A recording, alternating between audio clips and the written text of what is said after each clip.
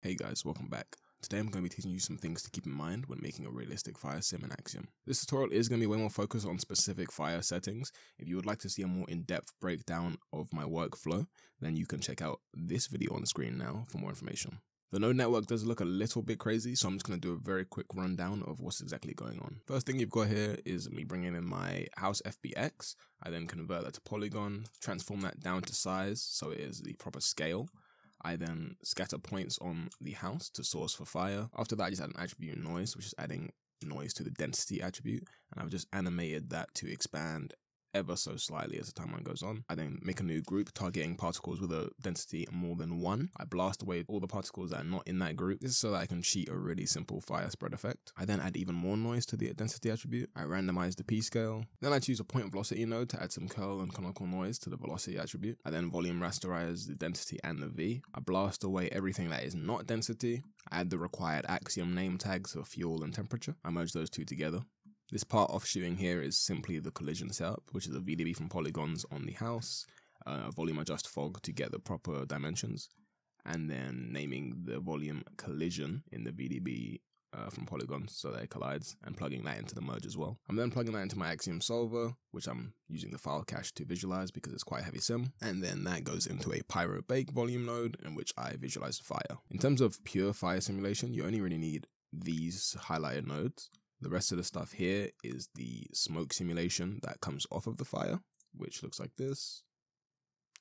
And then you have the embers simulation down here. Alright, let's get into the details of what I've done in the Axiom solver to make the fire look like this. When you want to make realistic fire, one of the things you should know before you even start putting down nodes is how the fire you want to make should look in real life. One of the things we all inherently know from seeing fire but may not realize is that smaller fires will flicker and seem to move a lot faster, while bigger fires will seem to move a bit slower. This obviously depends on a lot of variables like wind, turbulence, how hot the fuel of the fire is, etc. One of the best ways you can figure out how your fire should move is to get reference of something your scale. For example, there's plenty of great fire reference on the internet, as you can see here, and that kind of reference should really give you an idea of how quickly your fire should move, how far up into the sky your fire should reach, how much smoke it should give off, how fast the embers are moving. It really gives you a lot of information before you start your fire simulation. So I highly recommend you get some reference for your fire before you even get started. Another thing that good reference gets for you is getting the color and the exposure correct of the fire. Fire can look very different depending on if it's taken at night, or if it's blown out in a daytime shot, or if it's taken on a phone or a camera with a very wide range, or a big sensor. It changes everything, so it really depends on the look you're going for as well. Now you have an idea of what you want your fire to look like. One of the first things I do is go into my Axiom solver, go into my simulation tab, and change the time scale. For the scale of the house I have here, I set mine at 2.35. However, you can't just copy this. The reason you can't copy this is because I set my house to a very specific scale in Houdini. Your house import may not be the same scale, therefore your fire will not react the same. This is something you're going to have to experiment with, and you're just going to have to find the right balance. For example, the fire simulation you're seeing on screen now was done at a time scale of 4, which is almost double the time scale that I have for my big house simulation, simply because the scales are so different. One of the reasons time scale is also so important is because it really gives the fire the energy and the flicker it needs to look like real fire. For example, here's a simulation that has the exact same settings as the one next to it, however the time scale is on 1 instead of 4. They are completely different looks. Before you play with any other settings, I really recommend that you get your time scale correct, because that's going to drive the rest of your simulation. And in fact, changing your time scale will change how much effect other things on your simulation have, like dissipation. I know I've been talking about time scale for a little bit now, but it is really important.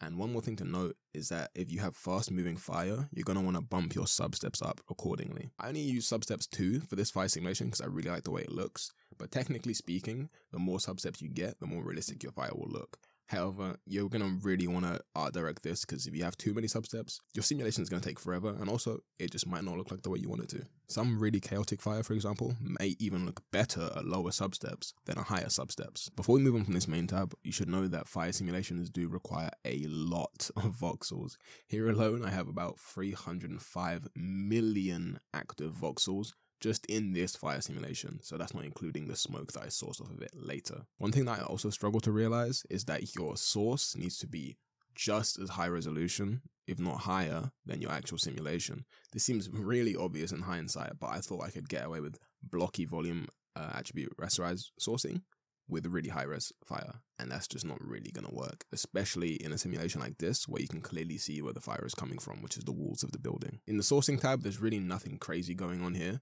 I just make sure that all of these top three here, the density, temperature, and fuel, are all set to frame step instead of time step, so they do not scale with your time step, otherwise they would be going crazy. You can play with that if you want, you'll get some insane results. All I'm doing here is scaling the sourcing of the temperature up to 4 and keeping it on add. It's going to do exactly what it sounds like. It's just going to scale the temperature sourcing from the simulation way up.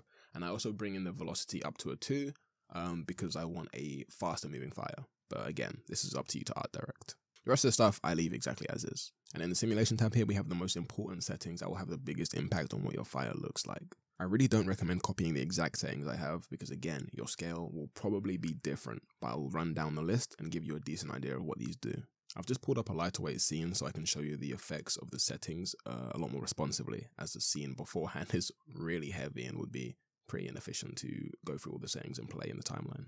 As you can see, there aren't that many nodes, so we have a really simple fire sim here, and just with the right settings, it can still look really good and pretty quick to play in the viewport as well, making it really easy to art direct. The first thing we have here is dissipation, and this is going to affect how much of the pyro will disappear each frame.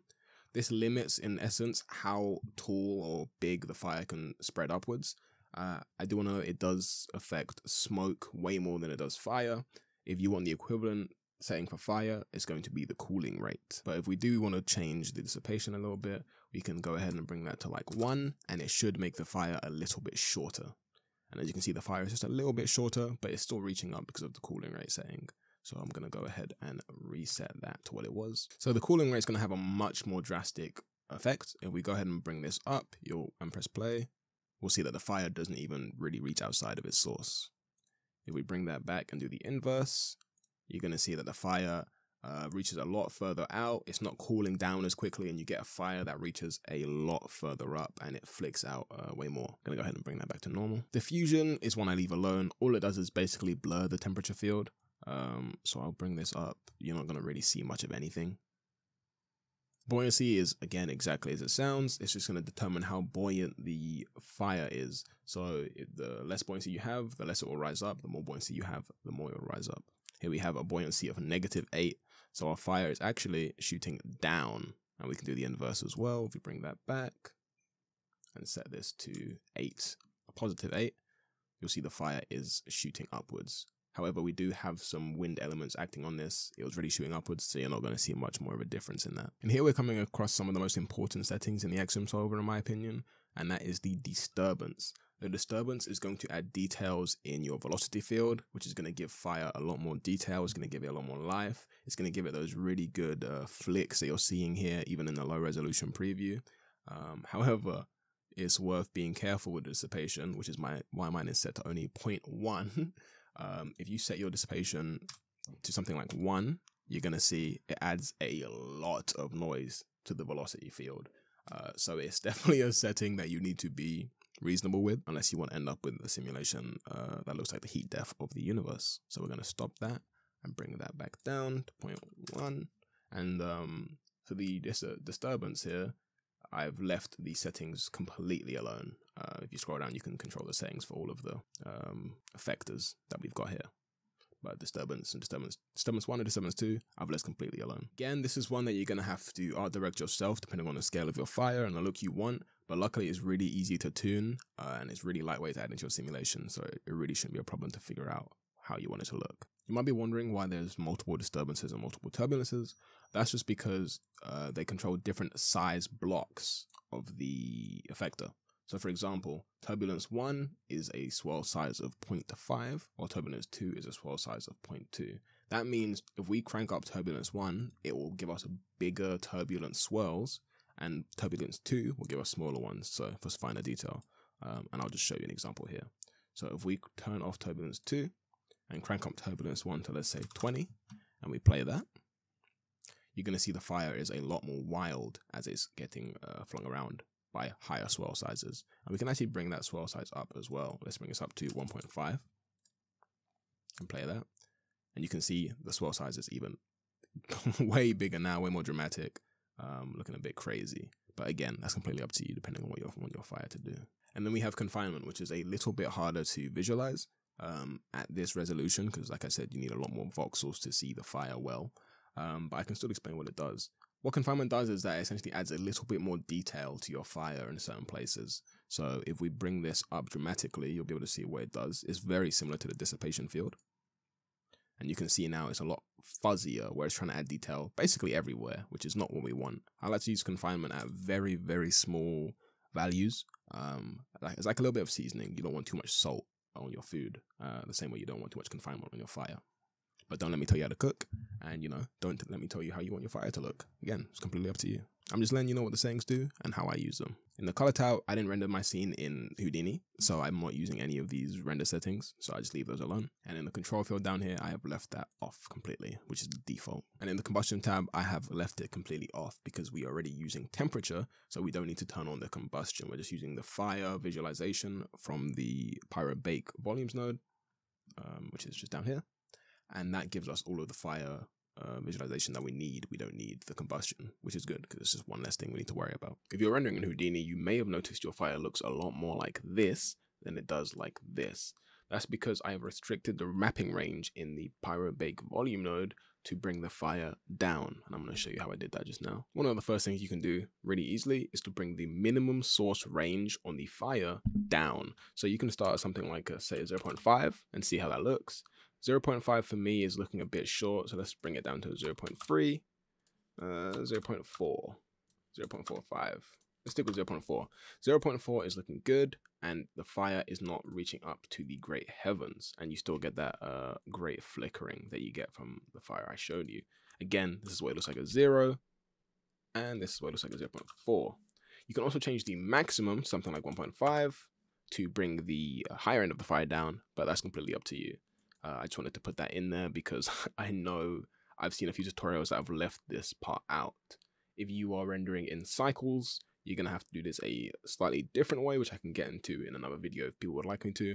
But if you're rendering in Houdini, this is the way you would bring the fire down. In the output tab, I've left basically everything the same. One quick tip I have for you is that if you want quicker previews, you can turn off velocity and temperature and just visualize the density. This will be a lot quicker and it will save file size if you're caching them. However, you won't be able to visualize the fire field. So you're going to have to put the display flag back on the Axiom solver, and then you'll get a much faster preview without the velocity and temperature fields. Just make sure to tick those back on when you're done so you can, have the fire. In the settings tab, I have field precision set to 16-bit. It is 32-bit by default, but you're really not going to see any different in quality between 32 and 16-bit, and 16-bit is going to save you a lot of hard drive space, so just set it to 16-bit and don't worry about that.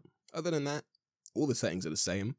That's really all you need to understand to make decent looking fire in Houdini Axiom. I made this little example in like 5 seconds, and it's really quick to direct, which is the great thing about Axiom. It's really quick to render, it's really quick to simulate, and it's really quick to change on the fly. If you came for the fire, that's all I really have for you. That's all the settings I use. That's all I consider when I'm making a fire simulation at the moment, other than the embers.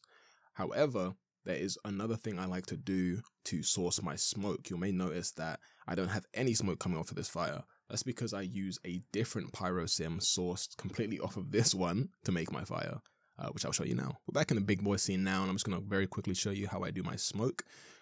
My simulation does have a little bit of smoke coming off here, but it's nothing like the big plume of smoke you see in my render or that I showed you earlier. So after my final fire simulation, all I do is I bring that over here to a null so I can split it off, and I put it into a blast. In this blast, I'm just targeting the velocity attribute, and I'm destroying everything that is not velocity. I'm plugging that into a merge, and I'm doing a blast that is destroying everything that is not temperature. So I just get the temperature and the velocity. Which is why I need to source this. And then I'm doing the exact same sourcing simulation I did earlier with the name. I'm just naming temperature, density. So I can turn the temperature from this simulation into density as a source. Plug that into a null, which you don't need to do. It's just to get a nice better right angle on my node here. And I'm plugging that into a merge. And on the merge, this is what it's looking like. It's just our smoke simulation as you saw. I then hit a VDB resample. and I bring the resolution of that way down, as you can see, with my nice smooth viewport compared to my very laggy viewport on the heavy sim. So I just VDB resample that because we're not going to need a very high resolution smoke that's coming off of the fire. As a source, at least. You can change the resolution of the voxel size of the smoke itself, but for the source, we really don't need anything that high resolution, as you know, a lot of it's going to be underneath the fire anyway. I then just put down a volume visualization. It's set to smoke by default. I haven't changed anything in that. It's just, you know, targeting the density field.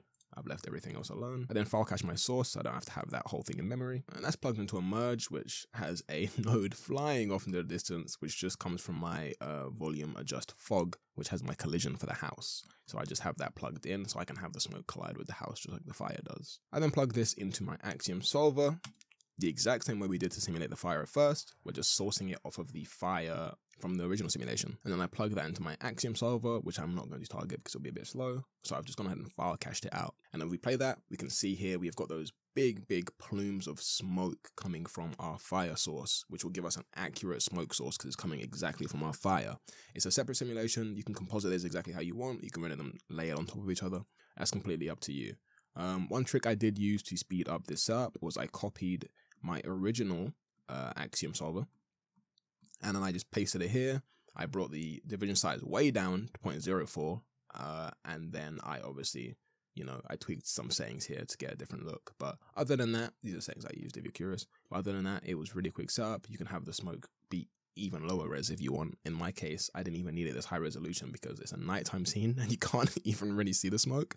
But if it was a daytime scene, you know, you might need more detail. You get the idea. But that's really it. I did all of the rendering in cycles. So if you're curious about my fire shader in cycles, I can do a video about that if you really want to know. I don't think it's that interesting, but if you want to know, let me know in the comments below and I will do my best to make that video for you. But I hope this video has been at least a little bit helpful, and I hope that you can go out and make some great fire. If you enjoyed the video, again, I would love if you left a like, a comment, and a subscribe. And as always, take care.